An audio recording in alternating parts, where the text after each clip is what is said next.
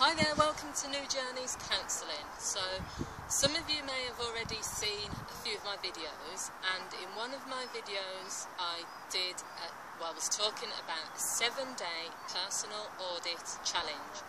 So if you sort of go onto my New Journeys Counselling channel on YouTube, you'll be able to see that video which details 7 areas to look over 7 days and to do an audit of. They include relationships, finance, work, and what's some of the other things in there? I think spirituality and some other areas. So if you watch that video, it'll give you a good idea. So what I thought I would do is do this video now where I'm just going to look at one of those areas and break it down for you, so that if you do want to do an audit and an evaluation of that area, just to give you a few tips really. So the whole purpose of doing an audit is for you to sort of take stock of where you are in your life in that particular area. What are the things that are going well? What are the things you want to change? Is there anything you need to get rid of or increase? Because what you're trying to do is lift yourself to a point where your finances, your career, your relationships are all at a good level, and where you feel very confident that things are going well in those areas. So in this video I'm going to talk about career or job work. So for many people, the job that they do, and that's why I've used the word career, job and work, because to me they're 3 different things. Your job is just something that you go to. You may get a salary from that job, but you may not necessarily enjoy the work that you do there.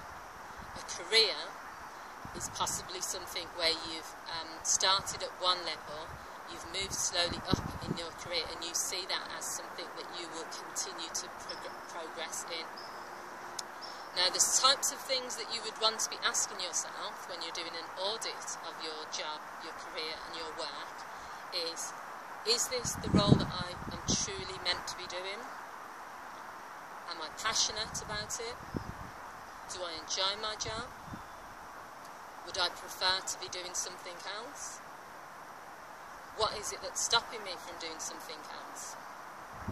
Do I have a good relationship with my colleagues? Is there anything I can do to improve the relationship with my colleagues or with my boss? And most importantly, am I happy at work? Now, I know for a lot of people, they have this philosophy that you don't have to enjoy your job. You know, you can just do it for the money, and you can just, not everyone's happy at work. As a counsellor, I would say I slightly disagree with that. I'm not going to judge anyone and say that if you decide to remain in a job for financial reasons, or at that point in your life you may not be able to just leave a job. But because of the amount of time you spend at work, my feeling is that it's better to have a role where you actually feel fulfilled, where you enjoy it, and where it has like a better, you feel better really. Because if you're going to be spending 8+ hours at work every day, and throughout that time you really hate what you're doing, that is going to obviously have a detrimental effect on how you feel overall. When you come home from work, you're not just going to be able to leave how you feel, with the job.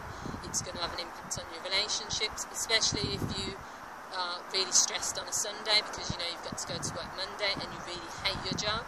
There's been lots of studies to prove that people get really, really stressed, even from Sunday all the way up to Sunday evening, purely thinking about the next day going to work. So that was just a quick video to sort of give you an idea of what you should be looking at when you're doing your personal audit, and this particular video was related to work, job, career. Now I'll be doing another few videos about this 7-day audit challenge, where I'll be looking at some of the other areas. If you found this video useful, please leave your comments, because I always read them and it's interesting to get your feedback. And also, if you want to know more, please go to www.nujourneys.co.uk. Thank you, thanks for watching, bye.